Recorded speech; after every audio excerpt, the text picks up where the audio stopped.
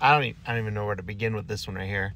I mean, number one, the video that this comment was from, which I don't know if TikTok links that or not, but the comment that this video is, or the video that this comment comes from, is me telling you not to go to Facebook or other social media platforms to get advice, to download the official rule book of, the problem there.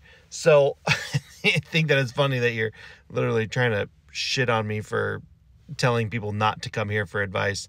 Also, the point of my video was to let you know that, or to get instant answers if you have a question.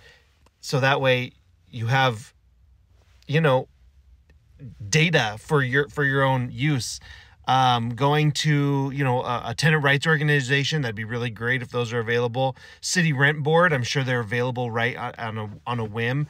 And then of course a tenant attorney, that's not going to cost you any fees at all. That's not going to cost you anything. Those are great options when you have a big problem that you need to be solved. But for most part, most people just need to ask a question about, can my landlord keep my deposit?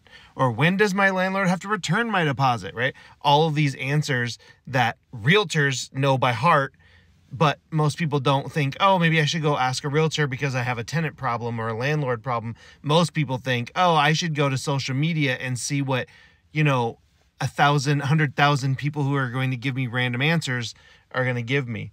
I say just go look at the actual laws in your state and you can get those answers right away. And California, while, there's a lot of things wrong with this state, they do provide you a free, tenants and landlords, a free book that have all of the rules and regulations for anything to do with a landlord-tenant relationship that you can download for free just by Googling it. Go ahead, Google it right now. It's great. It's a great resource for you to have if you do not own your own home. If you're renting or if you're renting out your property, it's really good to know all of the rules and regulations that apply to you.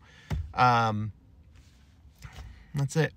So I hope you have a really fantastic day, and I happy holidays.